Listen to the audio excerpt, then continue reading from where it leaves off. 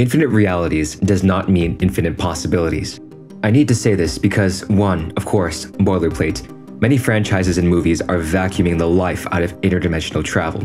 More compellingly, 2, it's pretty interesting how our advancement of social media, AI, and XR is paralleling our fascination with many realities, many worlds. We essentially generate new realities through social media, AI, and XR. For example, social media has allowed people to invent fake personas and stories for likes, requires viewers to have a meta-analysis and persona separate from their real selves, and also seems to sell the idea of infinite mass-generated content, such as with infinite universes. Fascinating. Well, scary, since newer generations will really have to get comfortable discerning reality, but I don't know, maybe it will make them smarter than us because they'll always be questioning everything and building internal logic since they can't rely on external structures anymore. But maybe we won't even get to that point. Anyways, everyone loves to talk about the monkey typewriter thought experiment. Essentially, you put an immortal monkey to a typewriter, have it type, and give it infinite time. It will eventually type out every possible word, sentence, thought, from Shakespeare to your aunt's radical tweets. Now, this seems to be right, but sorry to say, Bobo, I don't think you type out everything. People often leave out the fact that the monkey typewriter theorem states, almost surely. Think about it this way. How many numbers are there from 0 to 1? Infinity. How many numbers are there from 0 to 10? Also infinity. There are infinite numbers from 0 to 1, but that set of numbers doesn't contain 2.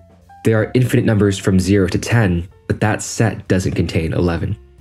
Maybe Bobo gets a fascination with BANS and ends up typing Frankensteinian, malformed, and wholesale bananas for the rest of its life. The almost surely in the theorem means that a specific substring, for example, you are cool and people like you, may never get typed. Now, what if the infinite amount of worlds only ranged from 0 to 1? There may not be a world out there where you become the hero, become the villain, fall in love with them, lose a loved one, fail, succeed, make that mistake, get that opportunity, etc. Spoilers for Invincible, skip to here if you don't want to hear. There's actually a good reason why there are more evil marks than good marks. Infinite worlds doesn't guarantee a 50-50 good-evil split. So even if there are infinite realities, dimensions, worlds, it doesn't mean that every possibility could happen. Honestly, this can be kind of a bummer since even I dream of other realities to stay happy. Again, it's possible that if there are infinite realities, that your perfect reality does exist. It's possible that your worst nightmares may never exist. My point is to counter the notion that what you do in this reality doesn't matter when there are so many other realities. Even if you hate this life and world, you must still try. Even if you end up failing, you must still try. Because you never know. Maybe this really is the only you. At the end here, maybe I'm wrong.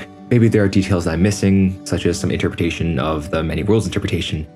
But very often we build our lives off of assumptions and axioms that may end up being false. Nevertheless, it doesn't mean that the results or what we learn from our beliefs are worth nothing.